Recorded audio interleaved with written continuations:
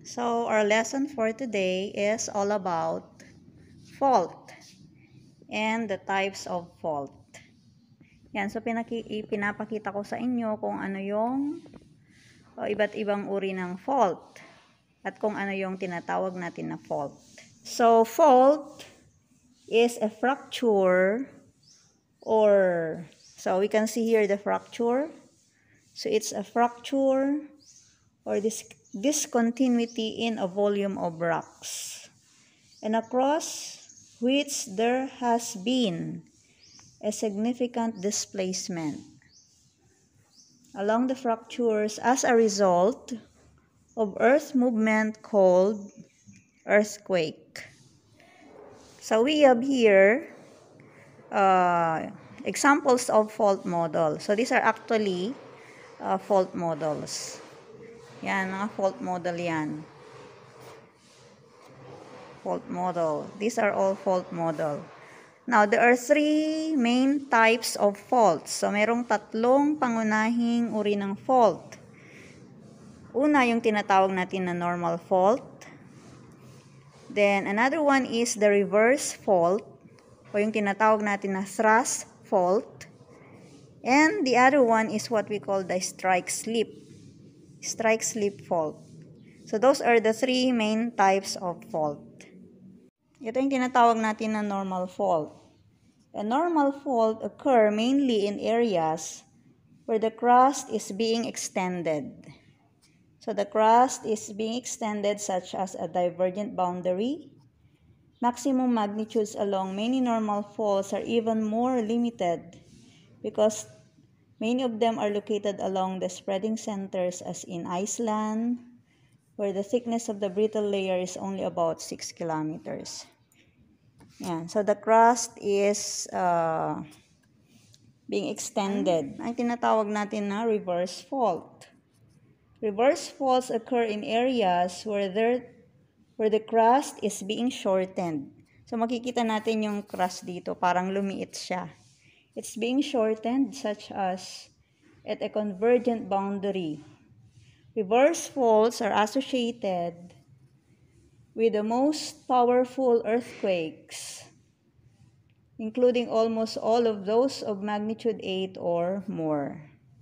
Yan, nangyayari itong reverse fault kung saan nako-compress yung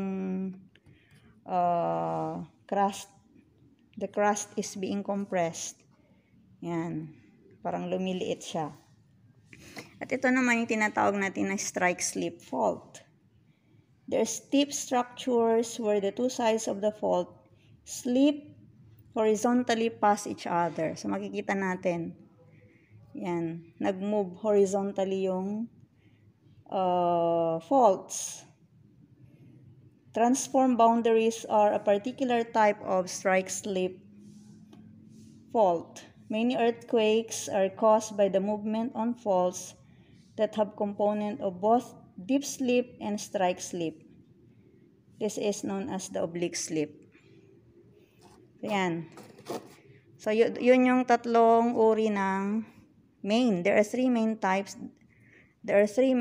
of fault. Again, we have the normal fault, we have the reverse fault, and the strike-slip fault. Yung strike-slip may mga types na yan. But in grade 8, we only discuss about the three main types: the normal, the reverse, and the strike-slip.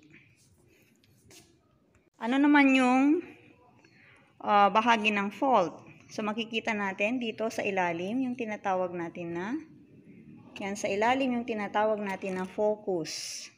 Ang focus ay diyan nag-umpisa ang earthquake. Yan ay nasa ilalim ng lupa, about a few kilometers below the ground. That is what we call the focus. Yan, nasa ilalim. Yan ang focus. At yung tinatawag naman natin na epicenter, pagguguhitan natin ito pataas, ang pinakatuktok nito, ang katapat ng focus, yan, sa tuktok, sa crust, yun ang tinatawag natin na epicenter. So, yung tinatawag natin na focus, sudden movement generates an earthquake at a point called the focus. This is the location where the earthquake begins or originate. So, dyan nag-originate ang earthquake. Yung tinatawag natin na, yan, focus. Is usually a few kilometers below the ground. At yung tinatawag naman natin na epicenter, that is the point on the Earth's surface that is directly above the focus or the hypocenter.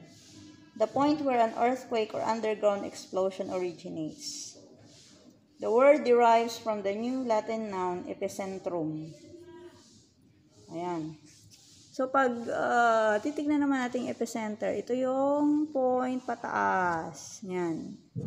Exactly yung tapat ng focus sa taas, sa tuktok, sa ground, sa crust. Yun ang tinatawag natin na epicenter.